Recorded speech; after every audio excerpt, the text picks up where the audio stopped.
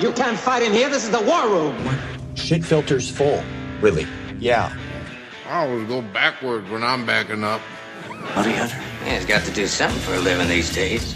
Dying ain't much of a living, boy. You failed to maintain your weapon, son. It's Liberty! He's hurt! Whiskey, quick. Master, we're here. But what I do have are a very particular set of skills.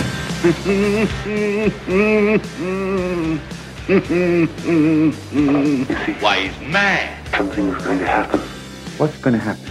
Something wonderful. You can call it the art of fighting without fighting. We started a game we never got to finish. I was just fooling about. I wasn't. Why don't you make like a tree and get the fuck out of here? Give me liberty or give me death!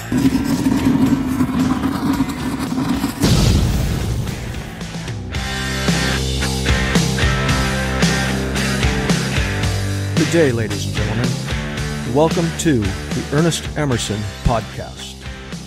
A podcast where both you and I get to talk with, listen to, and ask questions of some of the most interesting people in the world. We only have one disclaimer. If you are offended by the truth, please go away. Good morning, ladies and gentlemen. Welcome to and thank you for joining me for today's Ernest Emerson podcast. I'm here this morning with Danny T. Good morning, Danny. Good morning, Ernie. I just wanted to start off today's podcast with a couple of special announcements. And the first one is this. We've been getting a lot of questions from the internet, from all you people out there, so we decided to host our first question and answer podcast. It seems like a lot of you are very curious about all things Emerson, so it's time we get to answering some of those questions. We are also going to be doing something that we haven't done yet, which is have a live feed via either Facebook and Instagram. Don't know exactly because I'm not the tech end of this. So you'll be able to actually watch us while we're doing the podcast and answering the questions. And so be sure to mark this date. The date that this will happen is October 18th, 2018. And it'll take place at 0900, that's 9 o'clock a.m. Pacific Standard Time. That's California time, okay? And you'll be able to access it via the, Instagram or Facebook.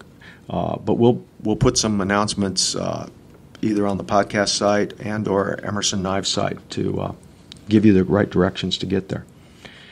And there's also still time to send in the questions or any questions you have by going over to the Q&A post on Emerson Knives Incorporated Instagram. So if you want to know something, just ask. You can ask me anything. You can ask me about anything, and I'll do my best to answer. It'll be a lot of fun. And I think it's safe to say that most of you know that I am a custom handmade knife maker, and that I also own a knife company. In fact, I've got almost 40 years of skin in that game. So the second announcement is going to be that I will be doing a knives-only podcast. And that will go up on a date which we will announce. And I just don't have it nailed down yet. But I will be talking about the history of knives, swords, weapons, famous knives throughout history, the history of custom knife making as best I can relate it, the history and story of Emerson Knives, and the reason that I make knives. I'll also be talking about the technical aspects of knife making, materials, and how and what goes into the design and manufacture of an Emerson knife. And this one is shaping up to be a fun podcast because I'm writing a lot of notes, so I could be a long one, let's just say that. But it'll be all about knives because we've had a lot of people ask questions just over the years, actually, not just since we've started the podcast, but all about why do you do this? What do you use to do that? How come this? What do you know about that? And I'm going to do my best to cover a lot of ground regarding knives because you guys seem to be very interested in that, as I am also. So we'll announce that date, and that'll be fun. And then the third announcement is going to be the annual Emerson Christmas Virtual Knife Show. And as many of you know, people travel thousands of miles to go to a knife show just to enter the Emerson lottery.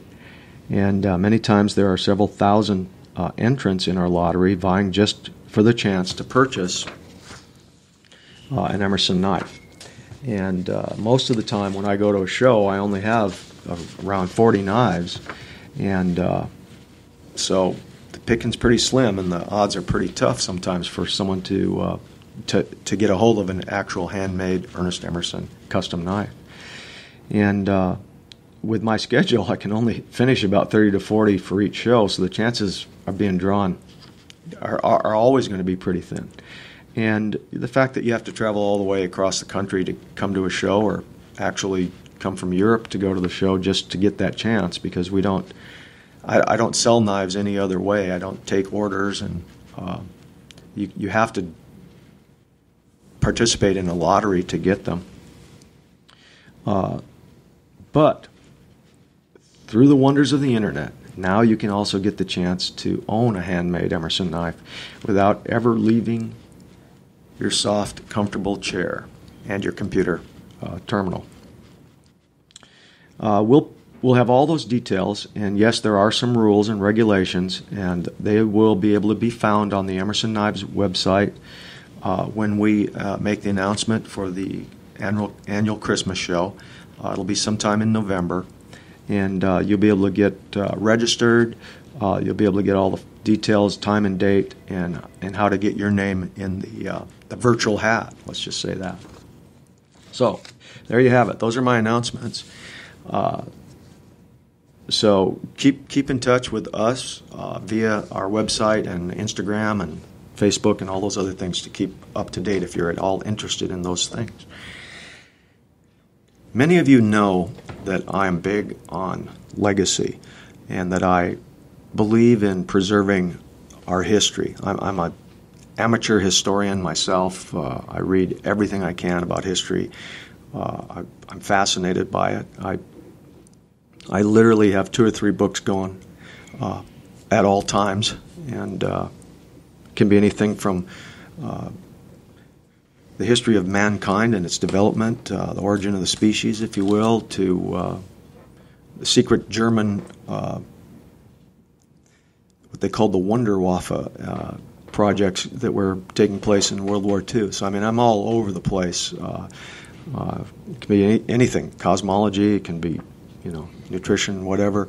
But I love the history and the story behind all of these things. And that's something that I think a lot of us and a lot of young people are now not so interested in, not because they don't have a, I guess, personal interest in it, but that the world is moving so fast around us, especially the younger generation now, with the complete instantaneous feed from the internet at all times, and people check their Facebooks and Instagrams and all that, every 10 or 15 minutes it seems, that there just isn't a lot of time to sit and reflect or to look backwards, because we're always looking at the here and now and maybe towards the future. But the legacy, the history of who we are is what brought us to where we are. And the story of your family, the story of this country, the story of our culture, those are important things, because they help us to understand why we think the way we do, why do we have the ideas that we have, why do we have the beliefs that we have, and give us direction going towards the future.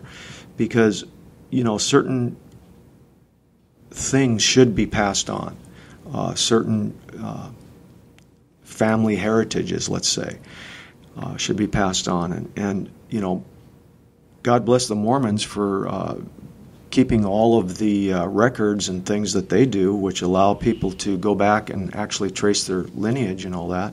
And Danny, isn't that stuff available? Is that available to the general public also, if someone wants to? Yeah, they have a genealogy library throughout the country, multiple libraries, and they're all connected to a central database.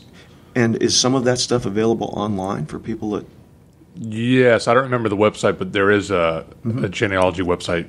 Anyone can sign up and look for their ancestors. And I don't think it's a one of those pay-per-view type things, is it? No, I think it's completely free. Yeah. And so, again, in my family's history, we have a lot of records on one side, notably my grandfather's side and all that. And a lot of that comes from both Germany or Austria, if you will, and in England. And thank goodness for all the English record keeping and order that they've brought into to being in their society, because it preserved a lot of stuff. And I can go all the way back, I think, to 1372 or something like that with the surname Emerson. On the Irish side, not so much. I wonder why. Well, could be a lot of reasons, but not so much on the Irish side, and I believe a lot of it had to do with that they were pretty damn poor, and they were more concerned about maybe having a warm fire and some food in their belly than writing down a whole bunch of records. So I know we come from County Cork and stuff like that, but anyway, that's 3 or 4 generations back in my lineage, and it's gone. So you can lose family history and legacy in one generation.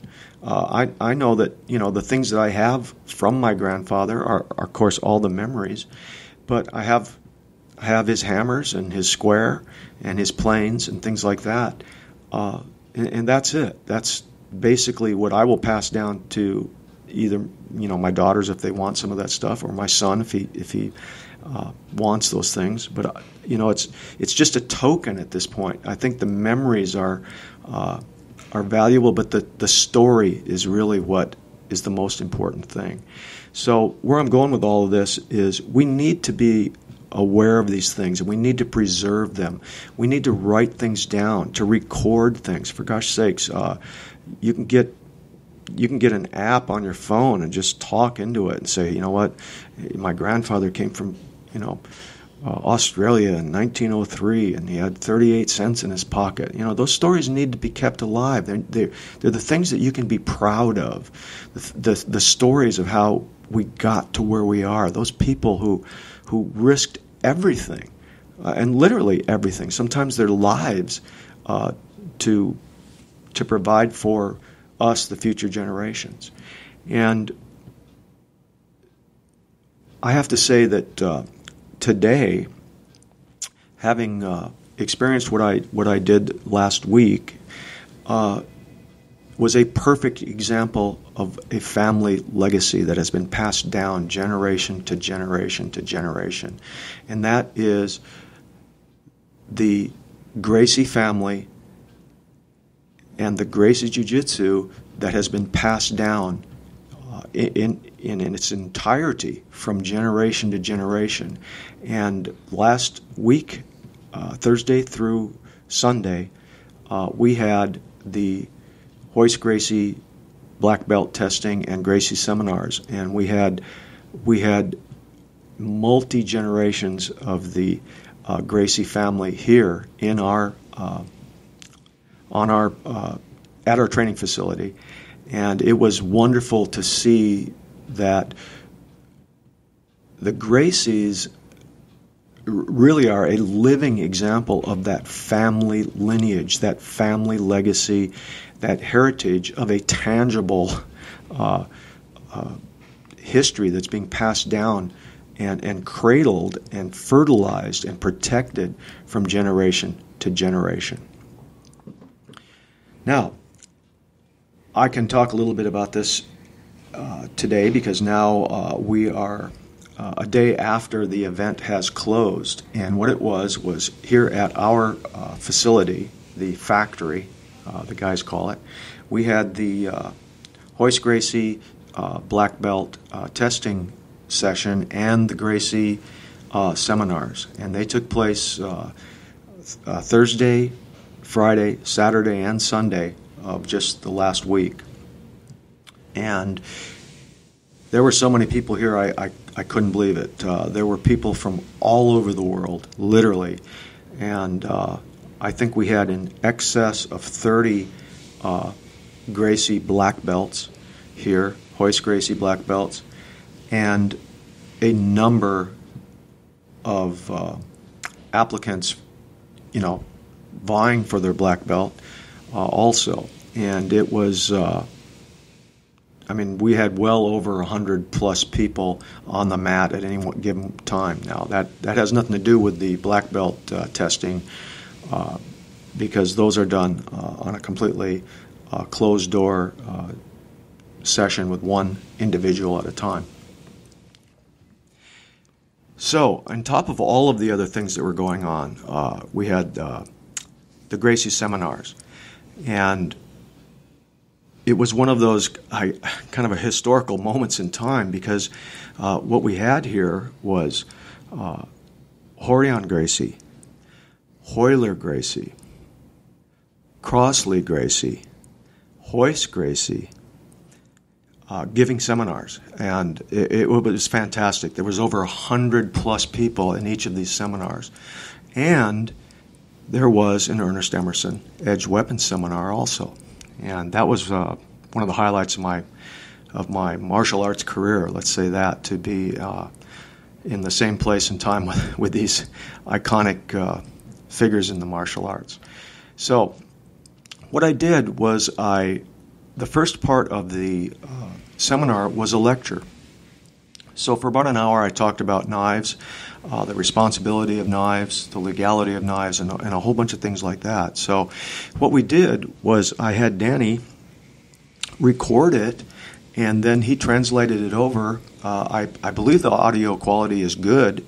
He's real good at doing that kind of stuff. So what I am going to do today is I'm going to run the lecture part of the Ernest Emerson Edge Weapons Seminar 2018 at the Gracie seminars that just took place this weekend. So for your audio enjoyment, please join me, and I hope that some of this is of interest to you. It's the Ernest Emerson Edge Weapons Seminar 2018. I just wanted to say welcome to all of you who have come from all over the world to be here for the Gracie seminars, the Hoist Gracie seminars, and the testing, if you're in that group also. This is a special thing. It's very special for me. It's the first time I've done this to the Gracie family, if you will, and I'm real honored to be able to do that. I do have one request. People have been, now I'm not a tech guy, so I'm going to butcher this up a little bit, but people have been checking in to social media under Emerson Knives, but I was requested that if you check in, whatever that is, you check in under Hoist Gracie Jiu-Jitsu South Bay also, so that word gets out through that network. Okay? I like your shirt. I'm a big Rolling Stones fan. So, I've got 2 hours, and I wish I had 2 days, because we could do a lot of cool stuff, but the reason that I printed these flyers was to be able to have you remember some of the stuff that I'm going to talk about, because I'm going to be moving pretty fast through a lot of this, because I want to get some good information out to you in addition to the time that we actually can do some of the techniques. So, this is the first time I've ever printed anything up. If you see some typos in there, that's my fault. So let me just start. It's a privilege and an honor to stand here before you today. I know how long and how hard it is, and what dedication and sacrifice it takes to get to this place and time. Thank you for allowing me the privilege to be here. Honestly, I only get this feeling, the feeling that I have right now in this group, when I'm standing in front of a bunch of soldiers, or Marines, or Navy SEALs, or Special Ops Army guys. And why is that? The answer is because you are warriors. You are the chosen few. Why do we choose to do what we do? And I hope that you ask yourself that question, and I hope that you can have a good answer for it. I've been trying to figure that out my entire life. Why would I choose to suffer the pain, the injuries, and the hard work that you have to put in? I don't get paid for it. In fact, most of my life, I've actually paid other people to beat the hell out of me. Tell me what's wrong with that equation. But I love it. What the heck is wrong with me? Why do I like fighting? Why do I like violence? Because violence is a part of what we do. We choose to expose ourselves to violence, so when we meet violence, it's not a stranger. We are familiar with it. I figured I must just have a screw loose, and I used to think that a psychiatrist would have a field day if they were trying to figure me out. Then, in one of those brief moments when you have clarity of thought, I realized there's nothing wrong with me. I do these things to find myself, to find who I am. Because honestly, there are a few things in life that you can do where you have to face yourself, stripped down to the bare bones, where there's no pretense, no arrogance, no false self-esteem. When you are on the mat against an opponent, you find out exactly who you are very, very quickly.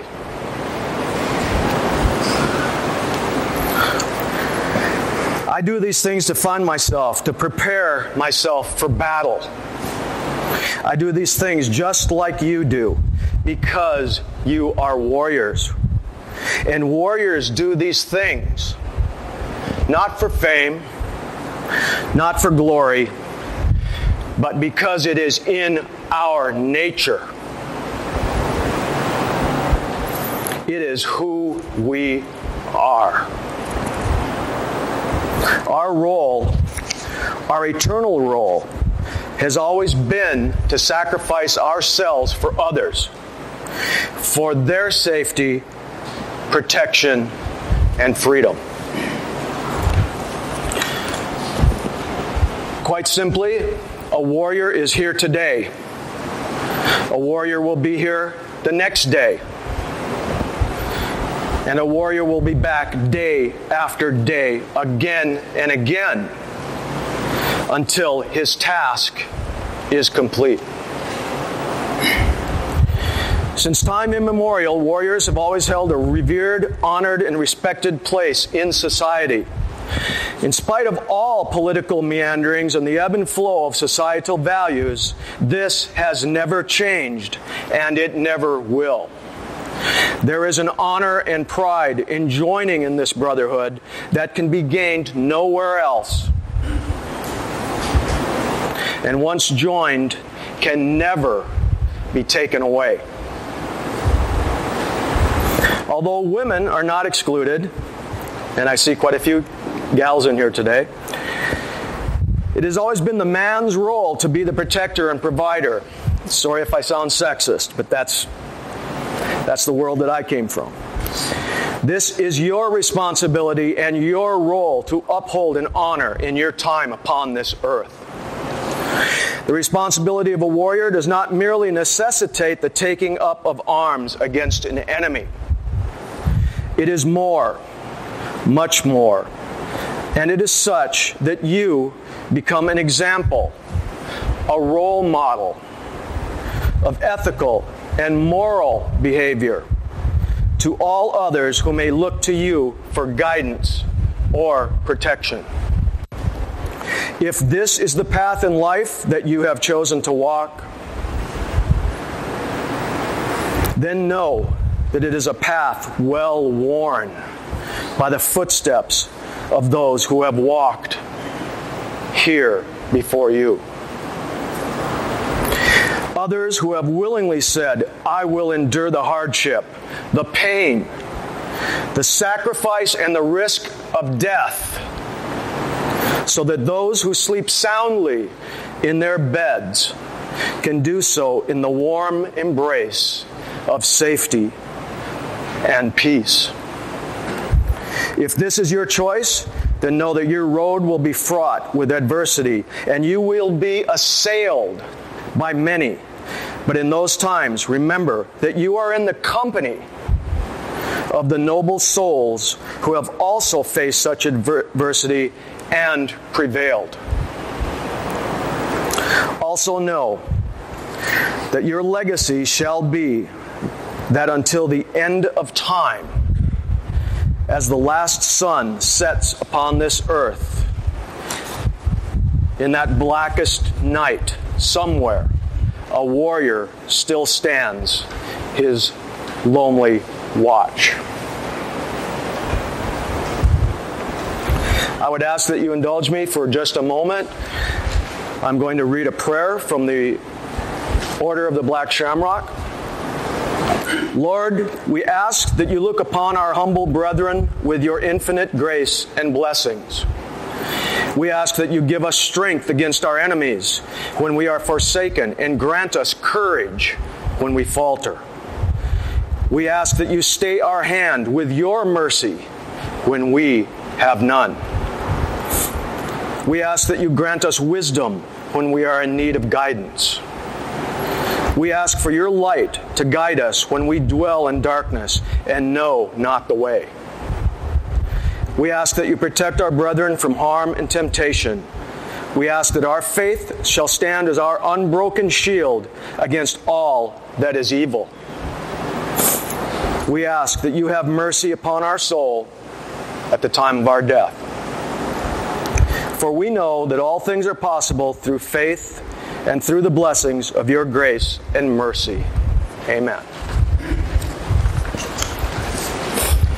Now, I'm going to ask a couple questions just to get things kind of going. Are there any people in here that have concealed carry permits for pistols? Okay. Are there people who carry a gun as a matter of requirement for their job? Are there people in here with that? Okay. Let me ask the concealed carry people a question. Why? Who had their hand up here? Why do you have a concealed carry permit?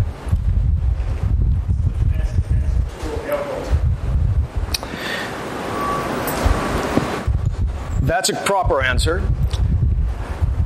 You have a concealed carry permit so you can carry a gun, which is the best self-defense tool that you can. Now, let me ask you a question. When would you use that gun in self-defense? Anybody? You're in imminent danger, your loved ones are, you can't retreat. Excellent answer. When you feel you are in imminent danger, you can't retreat, loved ones, teammates, friends, innocents. So when you pull that gun out, because of that, what are you going to do with the gun? You're going to shoot. Okay, would you ever pull that gun out for any other reason?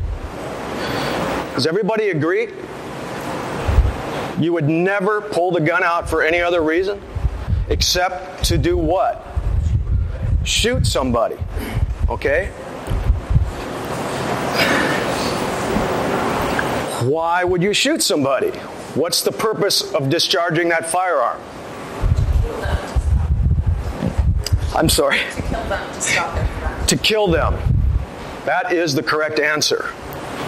There is no reason on earth ever to pull out a firearm, point it at somebody, unless you are willing to take the shot, and that shot has to be meant to kill. Okay? How many people in here carry a knife? Quite a few. And if you were to look at just the general population, almost everybody out there has a knife in their pocket, whether it's a Swiss Army knife or something similar. Well, they don't have concealed carry permits for knives. We're lucky in that regard.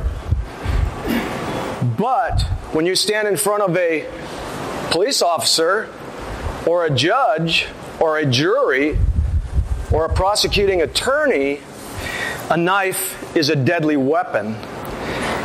And in the eyes of the law, it is exactly the same as a gun. Exactly. So, the purpose of civilian carry of a gun is to only use it if your life or the life of your loved ones is in imminent deadly danger. And if you deploy your weapon, gun, it is with the intent and purpose to kill another person. The exact same rules apply to making a decision to, quote unquote, pull out your knife. Now, most of us don't think in terms of, if you have a gun on, you know you have it. It's there. There's a sense about it. But most people have a knife in their pocket and they carry it for a defensive weapon. Same thing, protect themselves if they're under attack. But the principles are exactly the same. You never pull the knife out until you intend to do what? Kill the other person, okay? You wouldn't pull the gun out and say, well, I'm going to shoot the guy in the foot, or I'm going to discharge a round in the air or in the ground to scare him, or I'm going to wave it around. You pull the deadly weapon. Guess what happens then? It's gone from an altercation immediately. The second that knife comes out of my pocket, the second that gun comes out, now it is use of deadly force. Okay? Doesn't matter if you discharge it. Knife, all you have to do is have it in your hand. You have now deployed a deadly weapon into an interpersonal conflict. Okay? Now, most people, most schools, etc., that teach edged weapons, martial arts stuff with knives, they teach you techniques and things, okay? Most of the good gun schools also have a whole bunch of information about legalities and things like that. In the martial arts world, because they're not from the gun culture, if you will, generally, now they are because things have changed in the last 20 years or so, but they still treat a knife as like a stick or a kubaton or something like that. I mean, for God's sakes. You pull a knife out and you got these guys that are talking about, well, you strike them with the sharp end of the knife and all that. You know what? You got a knife in your hand. It's whether it's closed or open, it's a deadly weapon. It's come into play. I pull a knife out, it's open. Okay? There's only one reason I have to pull that knife out, and we've already discussed that.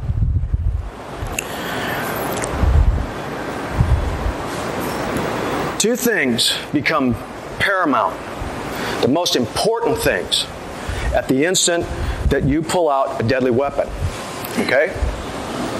You have to be willing to use the weapon. All right? Now, you have to be literally willing to kill another human being. That's the only reason you pull it out. Okay? But most people don't think in terms of like that. I got my knife, I'll just pull it out. If the guy's after me, whatever, blah, blah, blah. No, there are very, very important determinators that decide whether you should deploy a deadly weapon or not. I need you to be aware of those things. And like you said, you must be able to justify that you had no other choice and that you had exhausted all other means to stop the threat. And that includes running away. Okay? Now, I will say this for any of the gals that might be here. Women can get away with a lot more in the eyes of the law because there is a great disparity of force that is automatically assumed between a man and a woman. Okay? Two women fighting, now we're even Steven again. But between a man and a woman, a lot of times if a woman pulls out a gun, even if she doesn't discharge it, or if she does, the law is willing to say, look, there was a great disparity of force there. We're going to say that she was justified in using that. I'm not saying to use it, of course, only during dire and extreme circumstance. The justification for the use of deadly force. All four of these things must occur. They must happen before you pull that knife out. Number one, the threat must demonstrate intent. The threat must indicate to you by some means that he wants or intends to harm you. I'm going to kick your ass. I'm going to F you up. Okay? That's intent. I've stated it. Okay? He must show means. He must have the means to carry out his intent. Disparity of force, like I just mentioned, between a big biker and a 5'3" gal, that's a big disparity of force. Size, having a weapon, having a club, tire iron, piece of rebar, pipe, or a gun, or a knife. That has shown now that I have intent and I have the means to hurt you. Okay? Number three, opportunity. The threat must have the opportunity to reach you with those means. If a guy pulls out a Viking axe and says, Ernie, I'm gonna cut your head off, and he's standing across the street, I can't pull my gun out and shoot him. Because he can't do that from across the street. He has to be in a position, proximity to me. If he's standing there with a 308 Win Mag, yeah, he can reach out and touch me. But he has to be able to carry out his intent and means. If he's across the parking lot or a car between you or something like that, it's not going to read well in the eyes of the law. You need to be able to say, this guy was going for it. He was at me. I was dodging his blows, whatever. It's got to be that close, depending on the weapon.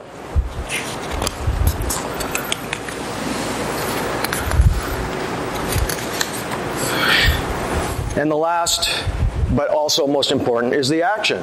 The threat has to act. Ernie, I'm going to cut your head off, and he's swinging the axe around. If he doesn't do anything and just puts the axe down and leaves, or just stands there for an hour, saying that, I still can't kill him. I still can't shoot him. I still can't deploy a deadly weapon into that equation.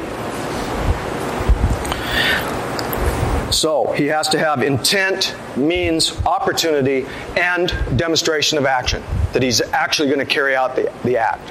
The first punch, the first swing, the first shot, whatever it happens to be.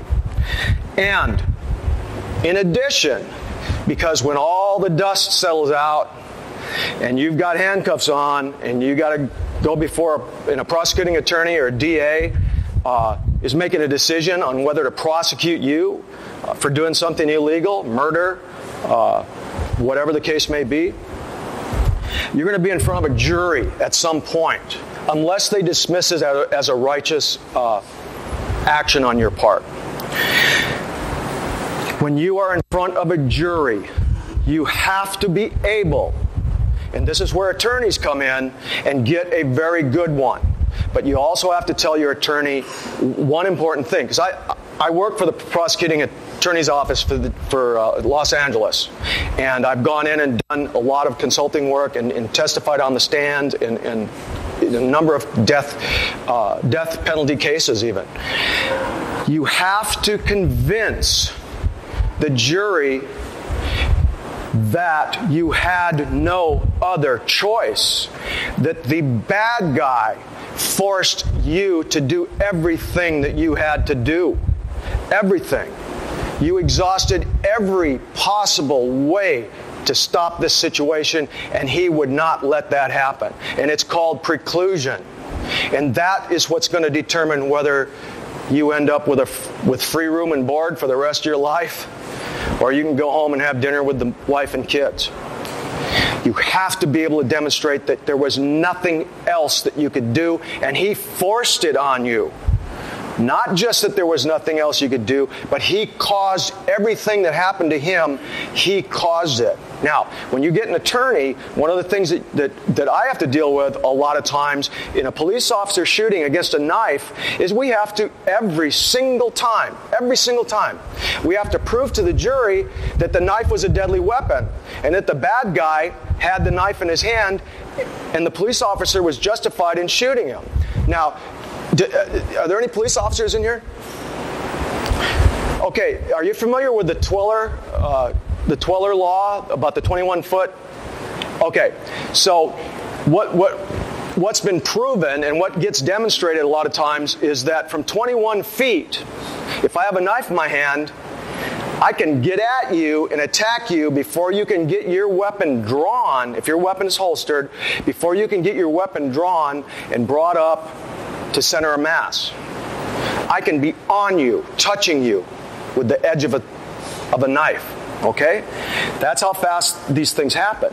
So you need to have an attorney that can, and when you talk to the attorney, you have to, if I'm in a deadly force encounter because this guy had a knife and I had to pull out my knife as my last resort, or a gun even, you need to tell your attorney, you need to be able to prove to this jury that that knife is as deadly a weapon as anything that God ever created upon this earth, and that he could get to me within 21 feet before I even have a chance to react. Okay?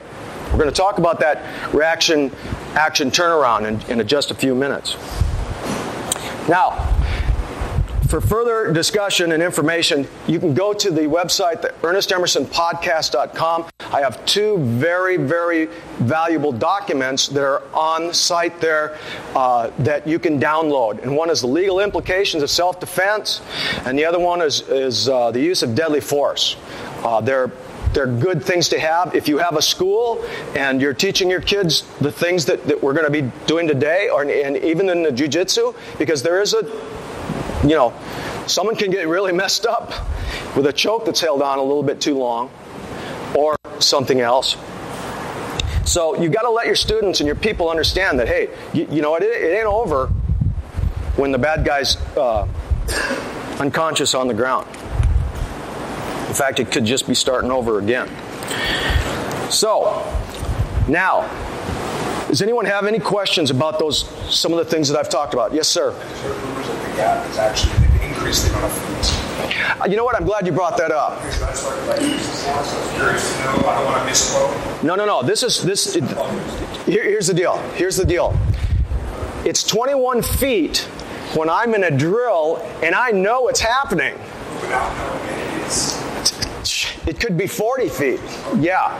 If I see the guy standing right there and he's got a knife in his hand and someone says, go, and I'm standing right here with my hands like this and I draw my weapon, he's still going to catch me at 21 feet most of the time. That's in a classroom environment, and I know what's going to happen. I know he's going to charge me. If I'm sitting here talking to you and someone's over there at that doorway and he charges me, how close do you think he's going to get before I hear the footsteps, turn around, and boom, I'm on my back and he's got the knife plunged into my chest 3 or 4 times? It's actually a lot farther. Now, we're going to talk about situational awareness in a minute too, because that's part of that subject. But yeah, that's 21 feet when I know it's going to happen. In fact, it's interesting to say, look, I can have a bad guy standing right here in front of me with a gun tucked into his waistband. I can have my weapon like this.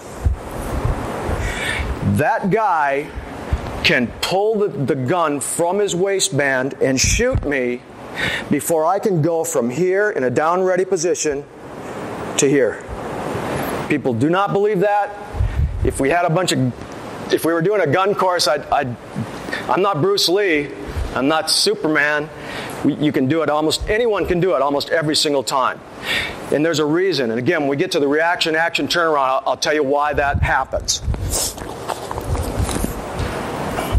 So, the principles and strategies of mortal combat, because that's what we're talking about here. Okay? Edged weapon. Okay? Moral clarity. You have to be okay with hurting a bad guy. All right? There's something that takes place sometimes. It's called a hesitation shooting. When a police officer will come into a room and a bad guy standing there with a gun, and there's his wife laying on the floor with seeping blood from 3 holes, and the police officer's got his gun on him, and the bad guy turns around and wheels, and the police officer doesn't shoot and takes a round right through the chest. How the hell could that happen? Because we are not killers. We're not bad guys. We're good guys. It's not in our nature to take the life of another human being. It's not in our nature to hurt people. It's against our nature. Everything we're taught in school, in church, our family values, it's not to go out and hurt people. But what I'm describing is hurting innocent people. Okay? A bad guy is not innocent. A man who threatens myself, my wife, my children, any women, any other guy who can't defend himself, that's a bad guy. I don't have any sympathy for him, okay? And what I have done and what you need to be able to do is define that moral clarity. Now, when you go back to the Bible and we talk about the 10 Commandments, for example, when it was literally translated from Hebrew, it didn't say, the 6th commandment didn't say, thou shalt not kill. Does anyone know what it really said? Thou shalt not commit murder. Killing someone is hurting an innocent person. Murder is hurting an innocent, someone who has not deserved to die. In my opinion, bad guys, they deserve to die. Anyone who's going to propagate harm against myself, again, innocent people that are defenseless or weak or targets of opportunity for their evil, that's a bad guy. You got to be A-OK with taking them out. Because what happens when you hesitate? The bad guy doesn't. He's a bad guy. He's born and bred, literally, sometimes. If you look at the psychiatric literature, about 4% of all people, 4%, 4 out of 100, 4 people out of 100 are born sociopathic personality disorder. They are born that way. They're bad. They don't care. And what's the definition of a sociopath? Does anyone? He has no feelings for the well-being or harm or empathy for anyone else. It's me. I only care about me. And they're the guys that can go in and rape an 85-year-old woman, strangle her, leave her on the bed, go in the kitchen, and have lunch. Okay? 4% of the population are those people. And they are born that way. They didn't get that way because their dad beat them up when they were a kid or anything like that. They were born that way. So, again, they're out there. Most serial killers, serial rapists. I would lump pedophilia into that whole thing too. They don't care about the feelings of other people. So, thou shalt not commit murder. It's not murder if I'm protecting these people over here. Okay? And I'm okay with that. And you have to be okay with that moral clarity, because if you hesitate, we get into a tussle, and there's a knife involved, and I hesitate at the moment when I knew I could deal a death blow, I may not get that opportunity again. He may get that opportunity. What's he going to do? He's going to kill me. And then he's going to rape the 14-year-olds and the 15-year-olds and shoot all the rest of the kids in the school. That's what it comes down to. Okay? Capability versus capacity is what I'm talking about. You must have the capacity to use your capabilities. Here, in this room, right now, there are people in here who could blow through most people who walk the face of this earth with one hand behind their back. You have the capabilities to do that. Okay? You train. hours and hours, years and years and years to get those capabilities. But you have to have the capacity to use it in a time of need. Okay? There's two types of predators that you will run into out there. And again, we're talking about, my goal here is to get you familiar with when can I use this knife. You guys are going to leave here. There's people that have bought knives. There's people that said, Ernie, what knife should I use for a self-defense weapon? I need to be sure that I'm giving you not just the tool, but I'm giving you the education about when and how and why you should be able to use that. Okay? Two types of predators. Rewards predator. That's the robber. That's the thief, that's the mugger, that's the carjacker. He is going after a reward. He's the guy that smacks the old lady and takes her purse, okay? Second type of predator. That's a dangerous predator, don't get me wrong. Process predator. He does it because he enjoys the feeling of beating the hell out of somebody, or killing someone, or raping someone. It's a process. It's what he gets off on. Those are very deadly people because they thrive on that feeling of dominance, of fear, and of power. Okay? They attack just for the feeling. And they always pick, like any predator, there's several things that are in play. Surprise attack. Nobody walks up and says, I'm going to kick your ass because I want your purse or your wallet. They get you when you're off guard. It's the same thing how many people know about tiger attacks in India? And what kind of hat do the guys wear when they're out working in the fields in India? They wear a hat that has eyes, big eyes on the back of the cap. Why? So the tiger thinks you are watching him. If I'm looking ahead, and it's the same thing here, mountain lions, how do they attack? They attack from behind, and they attack the neck.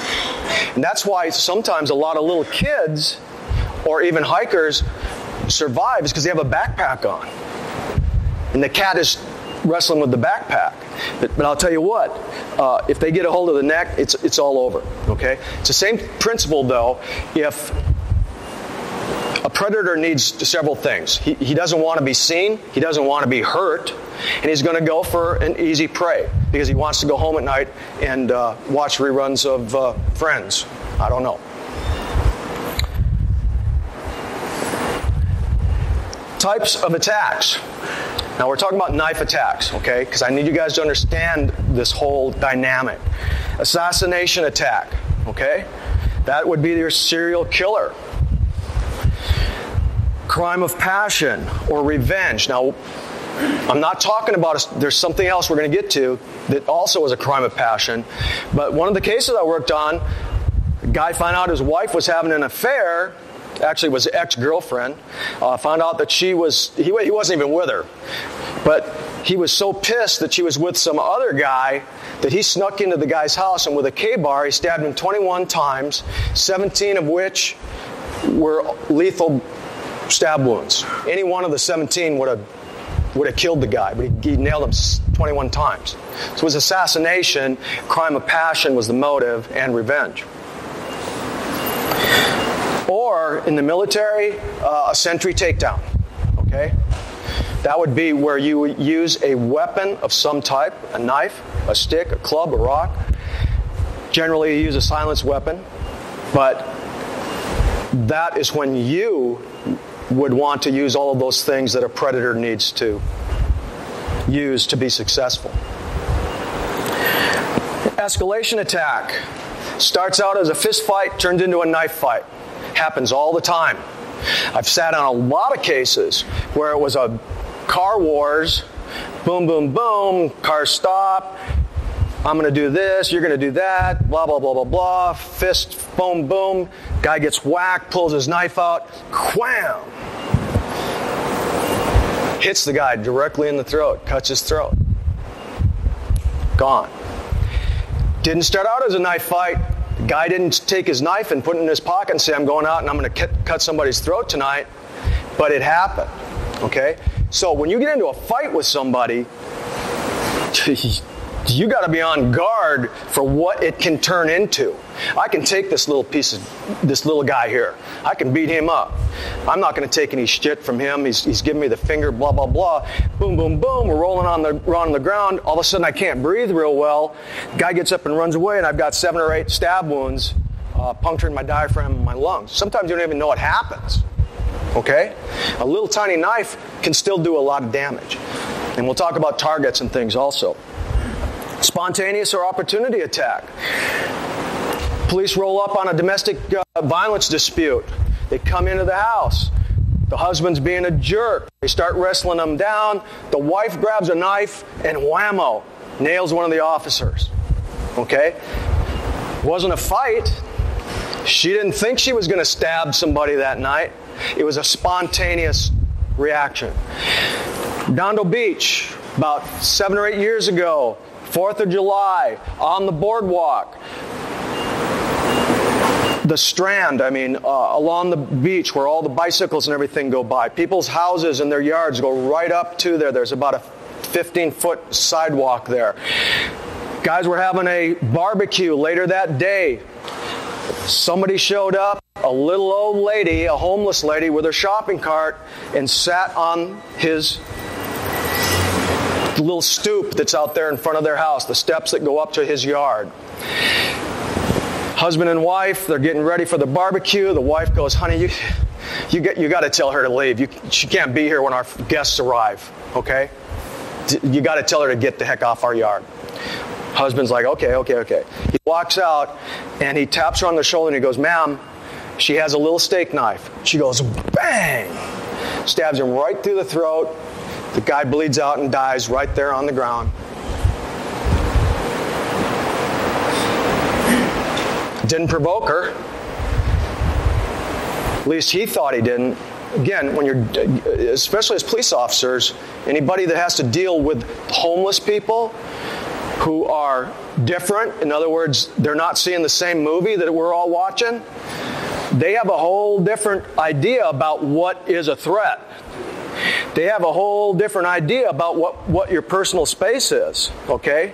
I can be fairly close to somebody, a normal person, and not send them into a fight or flight reaction. But I could be this far away from a homeless person who might be a schizophrenic or something, and I might have invaded their personal space. And if that person might be getting ready to pull out their weapon. They all have knives. You know, you got to have something to protect yourself on the street. Cornered animal attack. Third strike felon. You're not taking me in. I'm not going back to jail. Confronting a criminal in the middle of the night. The most dangerous type of thing that can happen to you as a homeowner, getting up in the middle of the night when you hear a noise downstairs or something gets knocked over or a broken window or whatever it is, and going downstairs to find out who's in your house, whether you have your gun out or your knife or whatever it is. That's a very, very, very dangerous situation. Why? Because burglar that goes into your house because he knows you're here at the seminar is a guy who's going in because he knows nobody's home. The guys who break into houses in the middle of the night, they know most of the time there's people there. They're heavily armed, and they will kill you. And they will fight with everything they've got if they get discovered. Okay? Just things to think about.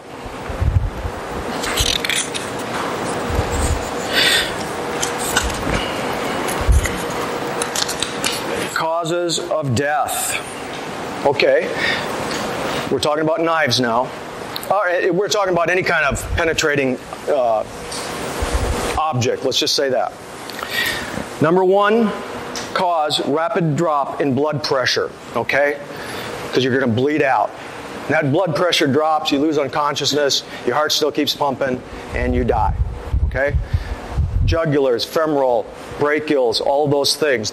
Those things can cause you to bleed out, and you will pass out and then expire. Disruption of the nervous system. brainstem or brain case housing group, okay? How did the mob used to kill people with the ice pick? They stab them in the heart? Come on. Back of the neck. Right up into I think it's the medulla oblongata or something like that. Boom. Drops you. Dead. Stops all control of all your organs, like the heart, like respiration. Restriction of oxygen to the brain. Okay? You can die from that too. Now, you can strangle somebody to prevent air from getting to their system. Takes a couple minutes or a couple seconds. Or you can shut blood flow off to the brain. We're all familiar with that, right? Because what does that do? That also deprives oxygen from getting to the brain. The brain the brain's the motor. It's sucking fuel all day long. Every second that you're alive, it's sucking up fuel. That fuel is oxygen that's being brought to the brain along with glucose and some other things. You shut that off for even a second, and the brain starts to go, what the hell's going on? And then I'm stopping. Okay? You don't have to shut that off very long, because we all know that. And that's just passing out. Okay? What comes after passing out if I keep the clamp on? So, we talked about some of these things, about how to kill somebody. So what are the targets? Both to attack and defend. It's exactly the same things I just talked about. The neck. The neck is probably the most vulnerable part of the human body. Okay? Everything's right here. It's 3 millimeters below the surface of my skin. That's not a lot of armor. Okay? So, offensively, the neck. I just talked about the mountain lion and the tiger. They don't go for the leg. They don't go for the heart. They go for the neck. Okay? The eyes. If you look at a skull, that's a big old opening. Everything here in the eye casing group is soft tissue. Okay? So anything that penetrates there's an open doorway right to your brain. Brachial arteries. These are the ones that run under your arms. Okay? You cut one of those, it's a gusher. Okay? Both sides. Femoral arteries. Right in here. This whole lower part of the groin area, upper part of the thighs. Okay? There's some muscle around them, but man, why do people die in shark attacks? What do they die from? You got to yell. I had to take my hearing aids out to come out here. I'm sorry. Blood loss. They die from blood loss. Where are they usually attacked? On the legs. Yes. So when those teeth go in, he's not searching for a femoral artery, but they take a bite out of a thigh or clamp down on a thigh, and you've got all those knife blades going into the leg. If it clips the femoral, you're going to die unless you are cared to immediately. The old French and the Parisians, what did they do with when the ladies would attack with a hat pin? Does anyone know what they'd use a hat pin to do? The hat pins are about that long, like a sharp needle. You know how they'd attack somebody? They would come up and they would go boom, boom, boom, boom, boom, and they'd strike with the hat pin somewhere right in here. Now, what is that going to do? It hurts like hell. All it has to do is nick one of those aortic arteries coming down from the head, and the guy would bleed out. So these are the things that kill you. So these are the things you need to protect. All right? Of course, the torso, you've got upper aortas, lower aortas. You slice the liver, it's going to bleed. So again, in order of importance, my estimation, the neck, the eyes, because of course you need your eyes for other things just besides stopping it from, you need your eyes to fight. Brachials, femorals, and then the torso, okay? Now, How many people know you get shot by a gun, stabbed by a knife? What's the one that's most likely to kill you? Louder? Knife. FBI statistics, way more likely to die from stab wound than you are from a gunshot. Okay? A lot of people don't know that. A lot of people don't think that's possible, but it's a fact. Okay, we talked about some of those targets that are the ones that can take the life and the ones that you need to protect. But there are other targets, okay? Biomechanical targets, okay? Now, think about this. You get into a fight with somebody, he pulls out a knife, it's a deadly force encounter, you pull out your knife, you get in there and you attack him, and you cut the tendons behind his knee so that he goes down, or his Achilles, or just a real deep cut to the back of the thigh so that he can't motivate, you can get away. Because I can get cut and stabbed. I've seen guys that have been cut, they've been slashed, they've been filleted open, and still A-okay, because it didn't hit an artery or a vein, all right? I mean, horrendous cuts. You take a person, well, when they whipped people, they didn't whip them in the face and all that, they whip them in the back. Because they don't want to sacrifice that person who tomorrow they're going to put, or the next day they're going to put back in the field to pick freaking cotton, okay? It's a horrible thing, but there was a reason that these things happened. Sailors on a ship, when they got whipped, you can't sacrifice these guys. They're necessary to run the ship. They flog them from behind because you can get cut all over the back and still survive, okay? Biomechanical cut, if they whip the guy and messed up the leg or something like that, the guy's no good. Might as well toss him overboard at that point. When you're in a fight, these are the tendons that are the dangerous ones for you against an opponent, the grabbing tendons. So, the fingers, he has a weapon. If there's some way to cut these fingers from the inside so he can't grab, if there's some way to cut the tendons along the wrist, and again, you might hit an artery, you never know. The tendons along the inside of the elbow to take away their ability to grab you or wrestle with you, okay? You attack those things. Those are targets of opportunity. Again, because if I'm in a life or death struggle, I'm not going to be reaching down and trying to clip the guy's Achilles, because he might be shooting for my net. But if it's there, you take it. All right? Again, principles of combat. Escape if at all possible. Never stay to fight. And if the attacker chases you, run faster. Okay? Number one survival tool that has ever existed. Part of the reason that we are still alive as a species is because we can run pretty damn fast.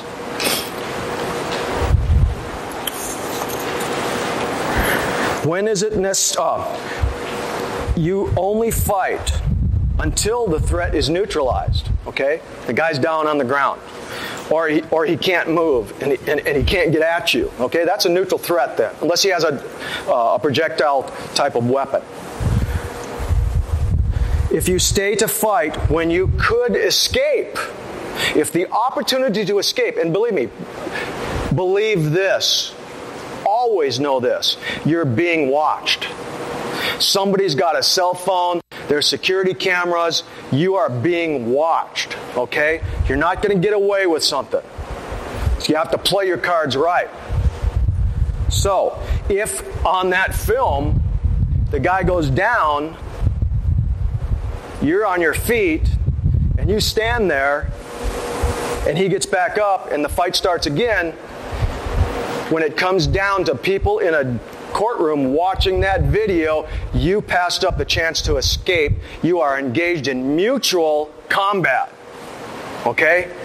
Now, it doesn't matter if you're the good guy or not. You made a choice to stay and engage in combat. All right? I've stayed a few times when I was younger. When is it necessary to stay and fight? For moral or legal reasons, but not necessarily are those two the same. What do I mean by legal reasons? If you're a police officer, you have to stay. You have to stay to control the situation. If you're a soldier who is given a mission, take down that house, go get that bad guy. There's going to be a fight, sure, but you got to stay until someone says, retreat, call off the mission, or the dynamics change. Okay? But for the rest of us, and this is me, this is not the legal part, so don't quote me as giving you legal advice on this particular subject right this second. You stay if you have to defend yourself. You have to defend yourself. Okay? If you have no other choice. That is if you are under attack. If I jumped up and grabbed you and started pummeling you with a pipe, you got to fight me off. So you have to stay. You got to fight, or I'm going to kill you. And that's what you have to be aware of. So you got to hang in there until you get that moment. But you got to stay. If you can run, go ahead. But if I've got you on the ground, or if I've whacked you and I've discombobulated you, and you got to stay to protect yourself, so I can't kill you or accomplish my task. Okay? If you have no means of escape, or you're injured, bam! I hit you in the leg with a pipe, and it messed your knee up. So now it's like, crap, I can't even get out of here. I can't even run. I got to stay and fight. Okay? Or you must stay. Remember when I talked about earlier about the warriors? You must stay to protect family, loved ones, teammates, or innocents. What's one of the things that we hear about all the time now that is one of the most terrible things for any parent to ever see on the news? Child abduction. Child abduction, school shootings. You got to stay. If you're a teacher, you got to stay. If you can get those kids to safety or whatever, then the next thing on your list is to take the bad guy out. If that means throwing your body in the front of his gun, so be it. Okay? Now think about this too. A shooter, when no one opposes him, gets to pick and choose whatever he wants to do. Boom, boom, boom, boom, boom, boom, boom, boom, boom. But the minute someone opposes him, now the choices start to go away, and he's got to deal with the countermeasure. So if you're throwing books at him, if you have a firearm, if you're a teacher in a school where they allow you to carry a weapon, the minute that he perceives a threat against him, he stops shooting kids. Every time. It's not like, oh, so-and-so, there's rounds coming at me, I can feel them impacting the wall behind me, I'm still going to go over here and shoot at these kids. No, it doesn't happen like that. The minute that threat faces a countermeasure, it takes away his ability to make choices. Do not personalize or humanize the enemy. He is the enemy. The one who is trying to kill you. You cannot hesitate in your action because the bad guy will not. Do not compartmentalize the weapon. What do I mean by that? I had a question earlier. What do you mean by compartmentalizing the weapon? Well, today we're doing an edge weapons training course. So we're going to do edge weapons fighting. Tomorrow we're going out to the range and we're going to do gun fighting. The next day we're going to come back and we're going to do stick fighting. So we're going to learn gun fighting, and knife fighting, stick fighting. The day after that, we're going to do stand-up fighting. And the day after that, we're going to do ground fighting. No. What are you doing?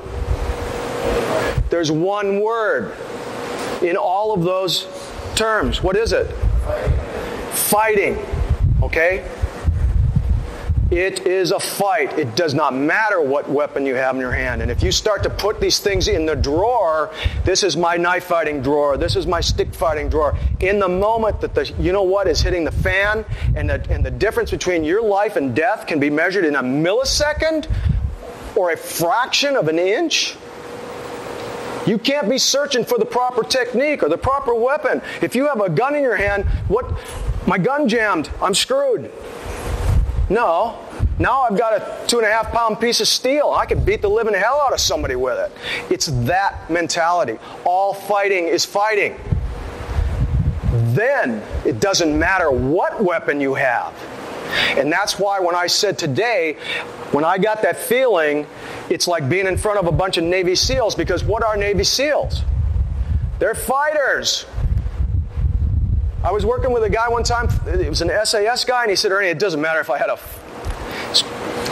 freaking rock or a pencil, I'd kill you. That's the mentality, okay? When are you unarmed? Louder. Never. Once again, never. You are never unarmed, because you are the weapon. You are the weapon. Everything else is a tool. It just helps you do something maybe a little better. Okay? But if you go and become weapon dependent, compartmentalize these skills, when something goes wrong, I've seen guys in simunition classes, bad guy standing 5 feet away from a gun in a sim gun jams, and the guy standing here going, for God's sake, guess what happened to that guy? He got shot 7 or 8 times and he's dead, okay? Because this gun is my weapon. No, it's not. You are the weapon. Bad guy standing in front of me, my gun jams, son of a wham! I have to get after him because he's going to take me down. I still have my weapon, me, okay? But that happens. I have physically seen it, and all too often have heard the results of it. What stops violence? What stops violence? A greater force of violence. Only that. Every time.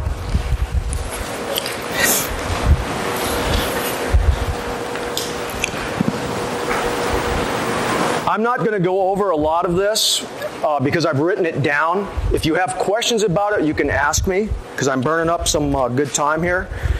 But I do want to say that an important thing to remember, in addition to what I just said, was a quote that was told to me by a very, very dangerous man one time.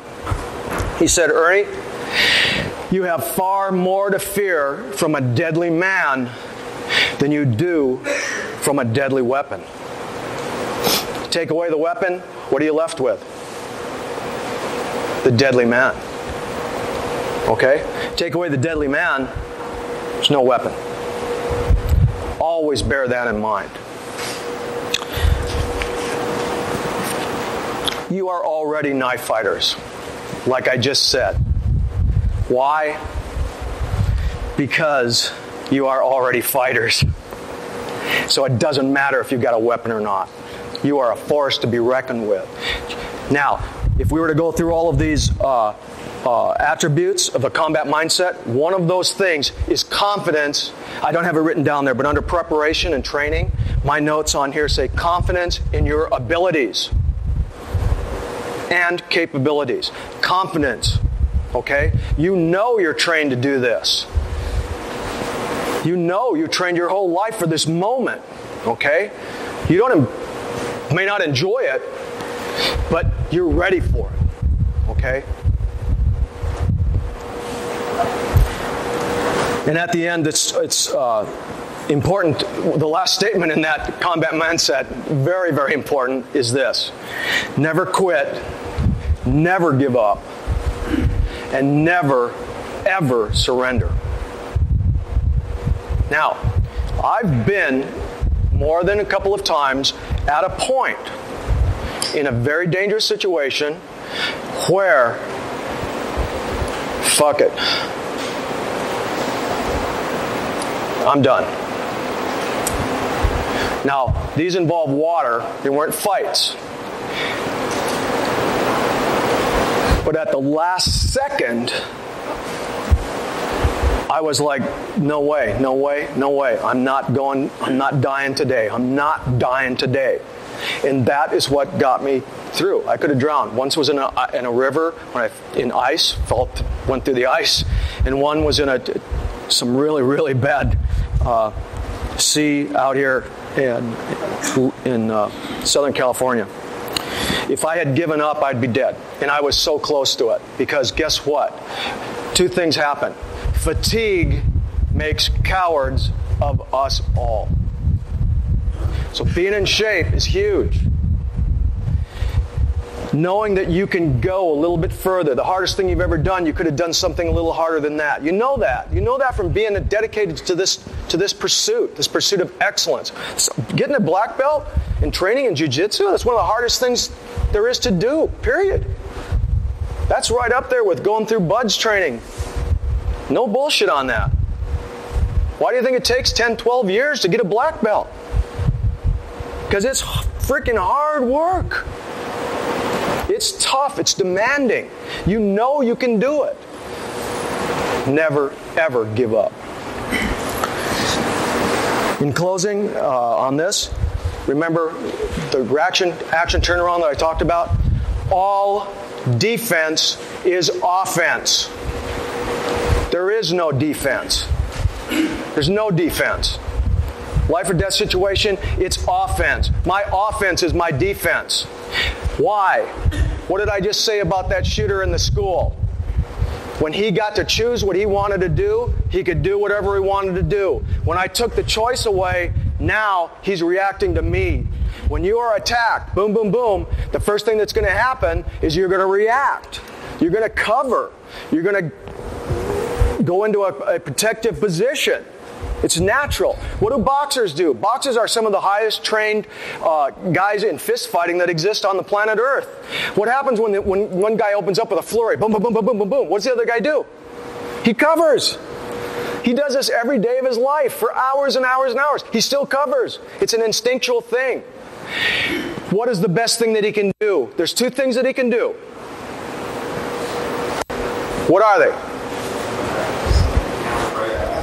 Fight back, counterattack, or clinch. Clinch stops the flurry. Guess what? We're jiu-jitsu guys. We all know that. All right? Are there any Marines in here? Okay. Marine patrol is out. A Marine squad's out on patrol. They make contact with the enemy. It's an ambush. What's the SOP for that squad to do? You take cover immediately and you counterattack with overwhelming firepower. That stops the ambush. Okay? It's the same exact principle. These principles don't care where they're applied. They apply across the board. It's the same thing. Guys pounding on me, you guys have the technique, that charge, the freight trainer, whatever it's called, I can't remember offhand, but boom, you charge in. The minute you do that, it stops him from being able to do whatever he wants to do, okay? And then you can tie him up.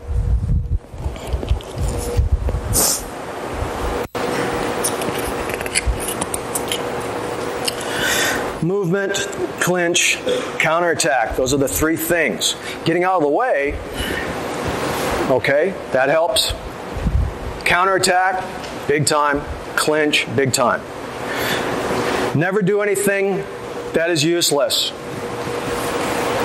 Your life's on the line. And of course, that also applies to life in general. Don't do useless things, you know.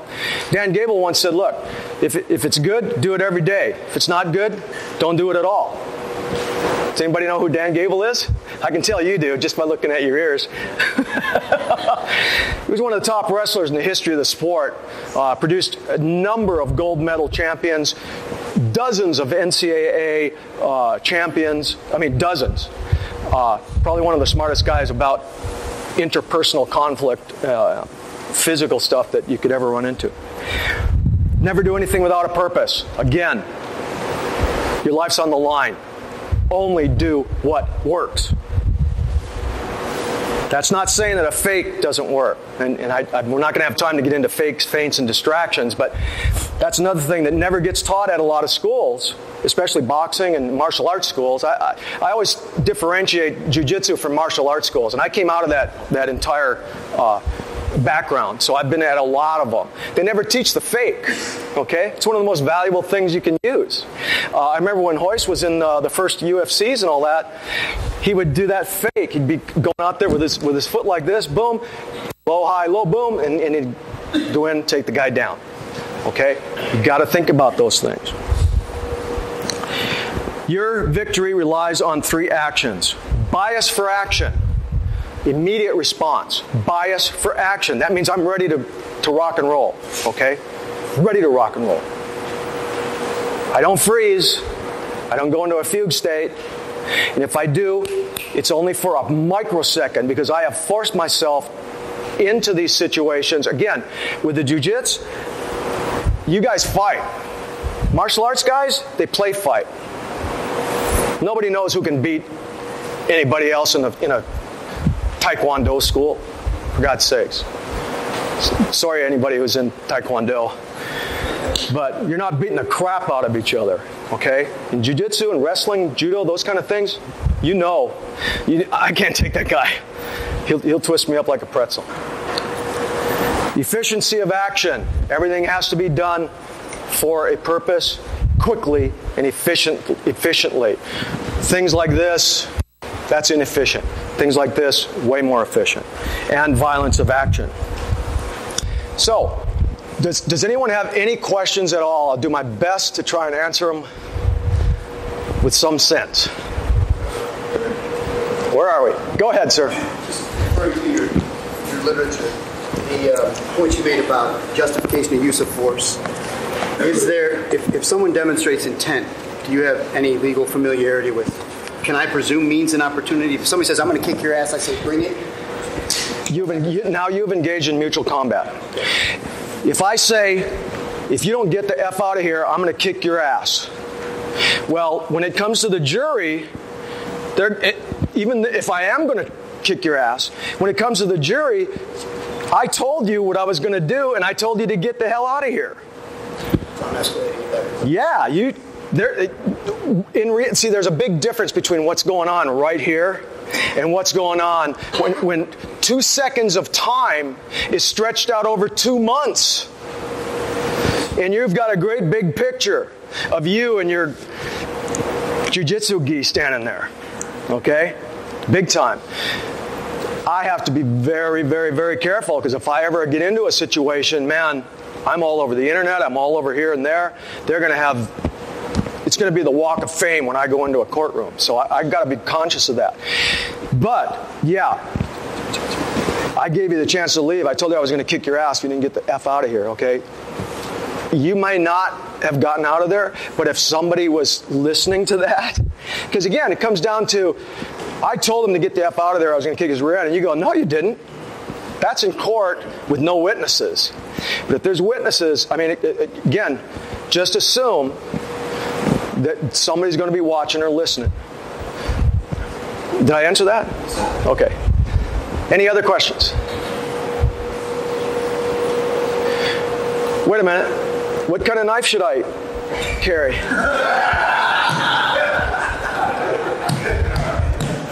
All right, I'm going to answer that with all honesty. Carry the knife you will have with you all of the time. If it's a little Spyderco, carry the Spyderco. If it's a Swiss Army knife, carry the Swiss Army knife. If it's an Emerson, by all means. Yes, sir. You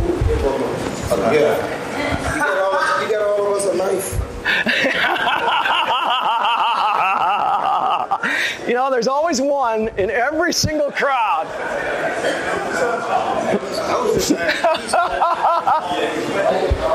Now, when I'm gonna I'll follow up with you in a second. One of the things about a knife, though, it's got to be a knife you have with you all the time. Should it be serrated or non-serrated? I don't care.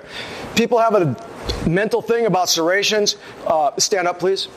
Can I have that knife? Okay. I'm not going to wing you, but serrations have a tendency to get hung up on bones and webbing. Okay? Do you think serrations would have gotten hung up on bones and webbing? No. Okay? That's all. Serrations cut through webbing like crazy. The serrations will always stay sharp, even if I've cut copper with this straight edge of the blade, like a wire or something to get into something. The serrations will always cut. So if I run up, and again, when I say carry a knife with you, I say carry a knife with you all the time. That's just my jaded opinion. But you are way more likely to run up on a car accident than to get into a deadly force encounter. That can happen too. But how many of you guys have seen a car accident? Okay. My wife cut a lady out of a car with her knife. She was upside down. And no kidding, just like the frickin' movies, gasoline is pouring out onto the ground. And she cut that seatbelt. I had her cradled so she came kind of down into my arms, but my wife had the knife and cut her. I cut a little guy out of an escalator. Again, you can't make this stuff up. His shoelace was caught in the escalator, both of the shoelaces, and he's screaming, it's tight. And these guys are all standing there going, and I had a knife, and I went pop and got it out. My point is that, you're way more likely to have to use that knife for an emergency to save somebody than to actually hurt somebody. So have the knife with you, or have it in your car, or have a Leatherman or something like that. But it's got to be something that you use that you have all the time, because you don't get to pick when an accident happens, or when you get into an accident. Okay, you don't get to choose that. That's an accident. So the thing about the knives is it can't be too big. Let me see that. I can't walk around with this knife. I'm not in Kentucky and I'm not deer hunting. And I'm from northern Wisconsin, so I always had hunting knives and stuff and all that. But when I went out on a date with my girlfriend, I didn't have my hunting knife with me, okay? Because it's not socially acceptable to have this. And again, people say, well, what's the proper knife for a police officer? I just made him one, and it's a 15-inch Bowie knife. That's the perfect cop knife. No, it's not. You know where that knife's going? It's going on his mantle. It's the same principle. It's got to be something you can carry comfortably, so it becomes part of you. It isn't obtrusive. It isn't something that, oh crap, I can't wear my knife with these running shorts, or I can't wear my knife with my dress-up clothes, okay? Because again, you don't get to choose. And a knife is you could say the axe is man's oldest tool, and I don't mean a woodcutter's axe, but a stone that's been cleaved to have a sharp edge. But right behind that axe, they call them hand axes. I actually have some that are about 6 or 7 million years old, actually.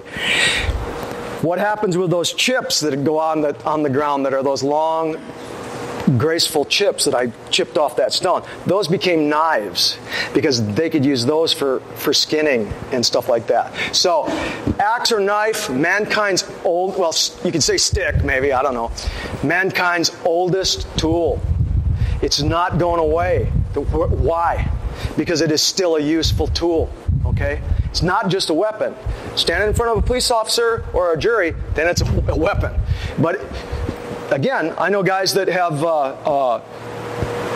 their defensive weapon is is the tool they use on the job. So they're actually able to say, hey, I'm a plumber, I got to use this knife for cutting this or that, or an electrician's knife or whatever. Whatever works is really what it comes down to. Again, you got to prove you're not Rambo if it comes down to that. So a medium knife, something that you can carry with you all the time, something that it can be serrated or not. I go back and forth, but I keep my knife sharp, so I'm not worried about having my dull knife won't cut through this stuff. My knives are always sharp, so whether it's serrated or not, I know whatever I've got in my pocket I could use in an emergency situation.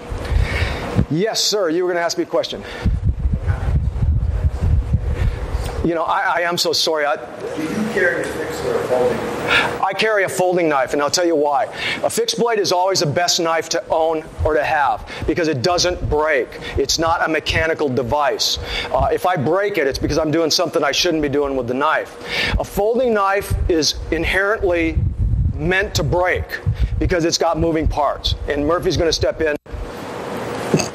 Murphy never sleeps. So where I'm going, Murphy's Law, whatever can happen will happen. So I carry a folding knife because that's what I carry with me all the time. I don't have the means to carry a fixed blade.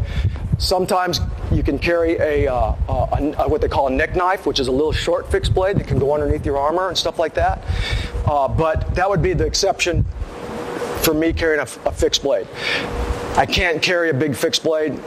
I just doesn't fit my lifestyle. But a folder fits my lifestyle and most people's lifestyle. So again, that's why we make a lot more folders than we make fixed blades.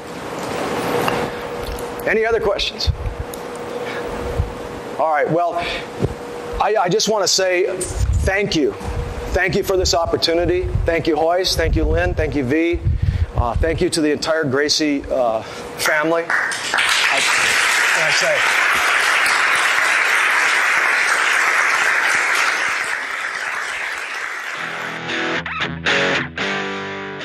I wanted to thank our sponsors today, Hoyce Gracie Jiu-Jitsu South Bay, and they're found at Hoyce Gracie South Bay, Hoyce Gracie Jiu-Jitsu South Bay.com.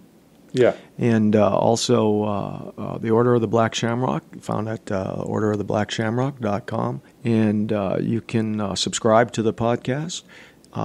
You can find us on all the podcast apps, Twitters and Instagrams and Stitchers and all that good stuff. So we're out there. And, I just wanted to be sure that we all take time to thank all the people that make our wonderful lives possible. And so I want to just say, hey, you know what? It's time to think every once in a while in your busy day.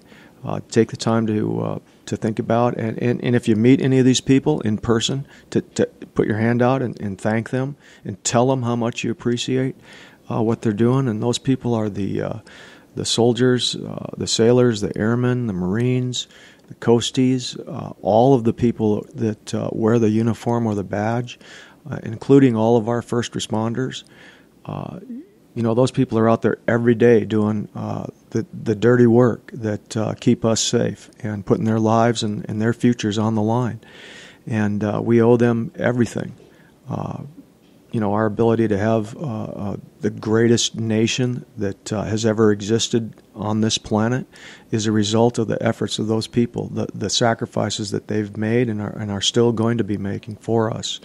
And it's because of their efforts that all of us can sleep soundly in our beds at night. And we thank all of you and are eternally grateful for your service and all the things that you do for us. And on that note, Danny, I think it's time to say goodbye. Very good. Signing out.